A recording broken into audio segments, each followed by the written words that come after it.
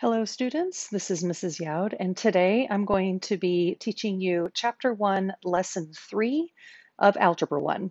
Today we're going to be solving equations with variables on both sides of the equation. And these are very good steps to keep in mind. Maybe you want to keep this someplace handy until you are very confident in solving equations.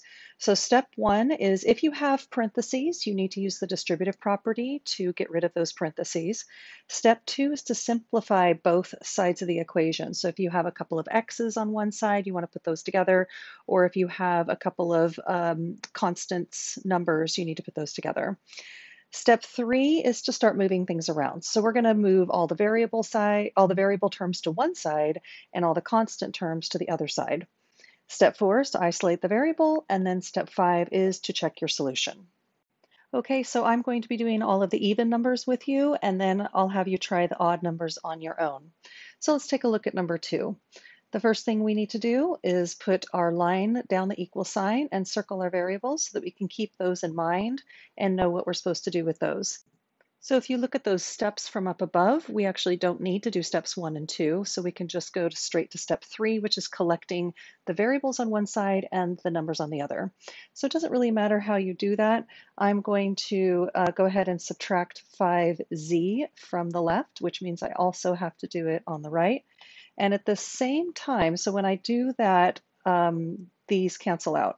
And at the same time, I'm also going to move my 7 over.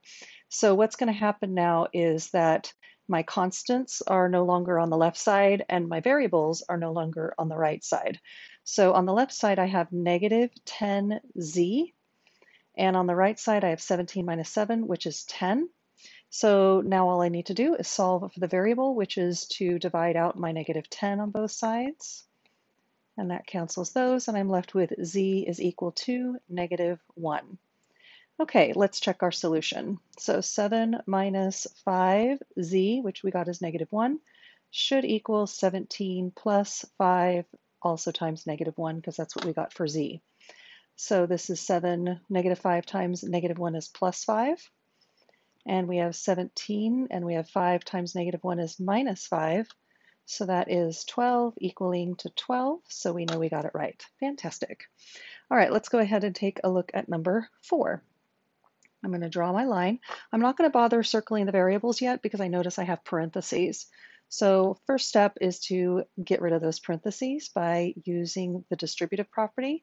I'm going to need to use it on both sides. So since we have a fraction on the left, I'm going to go ahead and keep that fraction for just a minute. So 3/4 times 48, I'm going to change it to 48 over 1, minus 3/4 times 16 over 1x. Okay, so I'll come back and simplify that later. On the right side, I have 4 times 4, which is 16, and 4 times 2x, which is 8x. Okay, so now let's simplify what's on the left-hand side. So I can simplify the 48 divided by 4, and that gives me a 1 here and a 12. And then I can also simplify the 16 and the 4 here, so that gives me a 1 and a 4. All right, so we have 3 times 12, which is 36. And then minus 3 times 4 is 12x equals, and I can't do anything over there, 16 plus 8x. Okay, so now I'm in a position like I was in number 2, where I need to move all of my variables over to one side and move all of my constants over to the other side. So I'm going to take the 8x and move it over to the left. So my variables are gone now from the right side. So at the same time, we're going to move our constants over. So I'm going to move the 36. Okay, and when we do that, the constants are gone from the left side. Okay, so we have negative 12 and negative 8 add to negative 20. And on the right, we have 16 and negative 36. So those are enemies. We need to subtract them. So 36 minus 16 is 20. So that would be negative 20. Now we need to solve for x. So divide by negative 20. And I get x is equal to positive 1. All right, let's go ahead and plug that back in and see how we did. So we have 3/4 times 48 minus, now it's 16 times 1, so that would just be 16. is going to equal 4 times 4 plus 2 times 1, which is 2. So we have 33/4, and then 48 minus 16 is 32.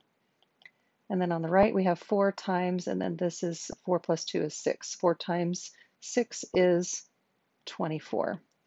Okay, so let's simplify this. 32 divided by 4 is 8, so 8 times 3 is 24.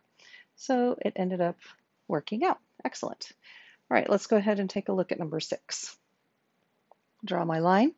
This time I am going to circle my variables. I notice that I have 2 variables on the left, so that means I do need to do step 2, which is to combine like terms. So I want to put those 2 together.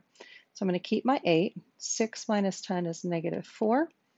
And on the right, it'll be 16 minus 8x still. We haven't done anything with that. So now we need to move our constants over to one side and our variables over to the other side. So I'm going to move my variables first, plus 8x. So plus 8x. So when we do that, the variables disappear on that side. And now I'm going to subtract 8. And when I do that, the constants are gone from that side. Okay, so 8 and -4 is positive 4x. And then we have 16 minus 8, which is 8. Last step, divide out the 4. And I get x is equal to 2. Okay, so let's go ahead and plug that back in, see how we did. 8 plus 6 times 2 minus 10 times 2 is going to equal, or it should equal, 16 minus 8 times 2. All right, so we have 8 plus 6 times 2 is 12 minus 10 times 2 is 20 equals 16 minus 16. Oh, that's going to be 0. Interesting. Okay, so let's see if this works. 8 plus 12 is 20, so 20 minus 20 is equal to 0. Oh, excellent. We did it right. Okay, I'd like for you to pause the video and do numbers 1, 3, and 5 on your own, and then turn the video back on and see how you did. All right, here are my answers. Check your answers and see how you did. If you got anything wrong, see if you can find your mistakes. Let's take a look at number 8. So I'm going to draw my line. First thing I need to do is distribute. So 2 times 4b is 8b, and 2 times -6 is -12. And on the right side, 4 times 3b is 12b, and 4 times -7 is -28. So now it's time to start moving things around. I'm going to take my variables and subtract them off, so -12b on both sides. And then that means that there's not going to be any more variables on the right. And I'm going to add 12 to both sides. And that means my constants are gone from the left. So I have 8 and -12 add to -4b. And on the right side, I have -28 and +12, which is -16. Divide by -4. And my answer is b is equal to +4. Okay, let's go ahead and plug it back in and see how we did. And I see that I get the right answer. All right, let's take a look at number 10. I'm going to draw my line, and I need to get rid of my parentheses first, so I need to distribute. Now, this one is a little bit tricky. A lot of people make mistakes when they distribute something that has a negative out front. You have to make sure that that negative carries through for the whole entire part. So the 3x stays the same. So now I have -8 times 2x, which is -16x. And then over here I have -8 times 3, which is -24. It's one of the most common mistakes I see people make is not bringing that negative through to both parts when they are being distributed. So watch out for that mistake. Okay, here we have -6 times 2x, which is -12x, and -6 times 5 is -30. All right, I see that I have 2 variables here on the left, so I need to go ahead and combine those together next. And we have 3 and -16 is -13. X minus 24 is equal to, and I don't do anything on the right side, -12x minus 30.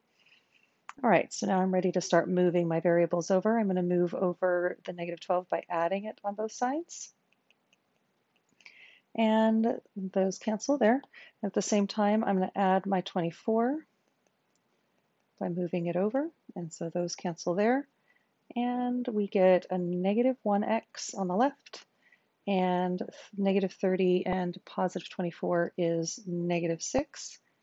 And so now I'm going to divide out my negative 1, and so I get x is equal to positive 6. All right, I'm going to plug that back in and make sure that worked. And it does indeed work. Some of you guys might want to skip the step of checking your answer, and I would encourage you not to skip that step, especially if you're taking a quiz or a test. It's always good to just to double check your work. It doesn't take that much time. Okay, I'd like for you to try number 7 and 9, please. Pause the video and then turn it back on to see how you did. All right, here's what I got. Number 7, a equals 3. Number 9, r equals 5. If you got them wrong, please see if you can find your mistakes. For numbers 11 through 14, we want to solve the equation, but this time we're going to have something interesting happen. Some of them might have a solution, just like our other ones did, but some of them might have no solution or infinitely many solutions. So I'm going to show you what that looks like. The first step is just to solve, just like we normally did on the previous questions. So I'm going to go ahead and draw my line for number 11. I'm going to distribute 6 times 4 is 24s, and 6 times 12 is 72. 8 times 3s is 24s, and 8 times negative 14 is negative 112. Okay, so now we're going to solve for the variables. I'm going to move over my 24s, and I notice that something interesting happens here. Notice that they cancel. I don't have any more variables left. So I'm not going to bother moving my 72 over, although I could if I wanted to. And I'm just going to say that we have 72 is equal to negative 112. So whenever you have the variables disappear, your answer is either going to be no solution or infinitely many solutions. And how you determine that is by looking and seeing what you get. In this case, 72 equals negative 112 is very definitely false. There's no way that that could happen. So anytime you get a false answer, the answer will be no solution. And what that means is that there is absolutely no answer to this. It doesn't matter what number I plug in for S, nothing, absolutely nothing is going to work. There is no solution. All right, let's take a look at number 12. So I'm going to draw my line, and first step is to get rid of the parentheses on the right side. The left side, there's nothing for me to do yet, so I'm just going to leave it as the same. 8 times 2f is 16f, and 8 times 3 is 24. So now we're going to move our variables over. I'm going to minus 16f, and I notice that the variables cancel again, just like they did on number 11. But this time I end up getting 24 is equal to 24, and this is true. So anytime you get a true statement, your answer is going to be infinitely many solutions. So this is just the opposite of number 11. That means that it doesn't matter what I choose for f, it will always work. Go ahead, pick a number, 0, 100, the symbol pi. It doesn't matter what you choose. If you plug it into the equation, it's going to work. Just for fun, let's go ahead and try 100. Check it out. 100 worked, because if I plug in 100, I end up getting 1,624 equals 1,624. It doesn't matter what I choose. Every single number on the number line, and even irrational numbers, will always work for this problem. You go ahead and try number 13 and 14 and determine whether it has a solution or no solution or infinitely many solutions. For numbers 13 and 14, they did end up having a solution. All right, last problem. The value of the surface area of a rectangular prism we're told is equal to the value of the volume. Now, this doesn't always happen. It just is true in this particular case. We want to write and solve an equation to find the value of x. Okay, so I wrote surface area equals volume. So let's talk about the surface area. First of all, I'm going to take a look. I have a square here that's 6 times 6, which is 36, and it's copied over on this side. So there's 2 of them. So I'm going to do 2 squares that are 6 multiplied by 6. And now let's take a look at our other squares. So if you notice the one in the front here, it is 6 times x. And if you look at it, there's actually 4 of those that are all the same. The one in the front and the one in the back is 6x, and then the one on the top and the one on the bottom is also 6x, so there's 4 of them. So I'm going to add 4 times 6x. Now, to find the volume of any rectangular prism, it's length times width times height. So in this case, it'll be x times 6 times 6. Okay, let's go ahead and simplify this. We have 2 times 6, so that's 36 multiplied by 2, which is 72 here. And then I have 6 times 4, which is 24. So that's 24x. And on the right, we have 6 times 6, which is 36x. Okay, I'm going to move my x's over, and I'm going to move my numbers over. Oops, that's 72 minus 72. Okay, when we do that, we have the 72s cancel on this side, the 36s cancel on this side, and I have negative 36 and positive 24 is negative 12x. And then I have negative 72, so I'm going to divide by negative 12. And I end up getting x is equal to positive 6. So that is my answer. Okay, thanks for watching. Have a good day.